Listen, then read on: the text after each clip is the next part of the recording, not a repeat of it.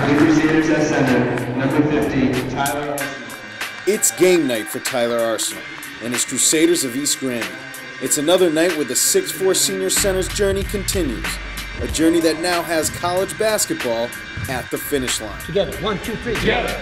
Even the long winters of East Granby don't stop Tyler from doing the roadwork and drills that have taken his game to the next level. I think I can be a good, solid Division III competitor, playing for a good college and playing against the best.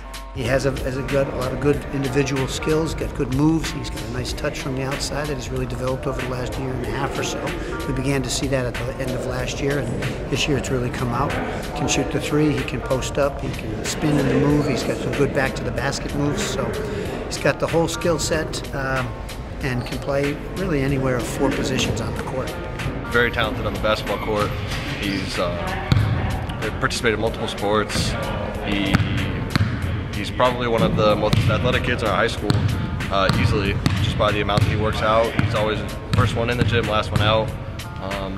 Just an all-around great personality. His mother and I are proud of him just for what he does, because he not only is competitive on the court, he's also, you know, thanking the refs for their job, even though they might not do a good job, or he's running over to opposing teammates after they fall and helping them up, you know, running to help his other teammates up. It's not just about, you know, the wins and losses. Is it important? Of course it is. That's why there's a scoreboard in every gym.